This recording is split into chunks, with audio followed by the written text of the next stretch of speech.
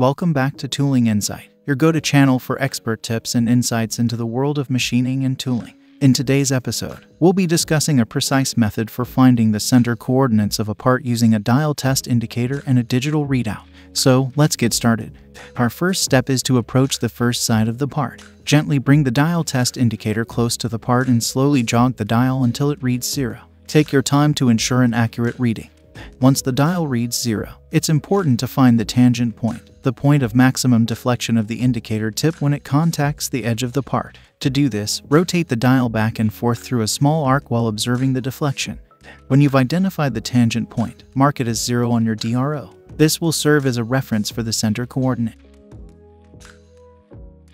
Now, it's time to move to the opposite side of the part. But here's an important note. Do not adjust the preload or position of the dial test indicator. We want to maintain consistency throughout the process. Approach the opposite side of the part in the same manner as before. Slowly bring the dial test indicator towards the part, positioning it so that it reads 0 at the tangent point of this side.